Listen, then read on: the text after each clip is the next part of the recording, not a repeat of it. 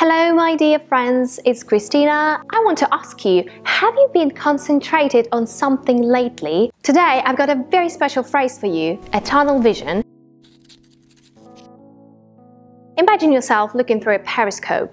You're concentrated on the central point, but you disregard everything on your right and on your left. So a tunnel vision means to have a very concentrated, narrow, focused, but limited vision on something.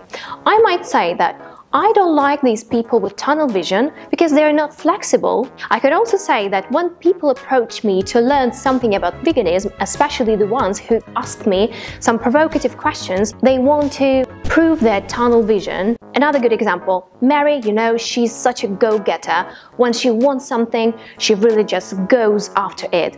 She has a tunnel vision when it comes to her desires. So, do you have a tunnel vision, or do you know anyone with a tunnel vision? Let me know about it in the comment section below. Make up a sentence so that you would remember this phrase and use it later. Thank you for watching this video. Share it if you find it helpful, and bye!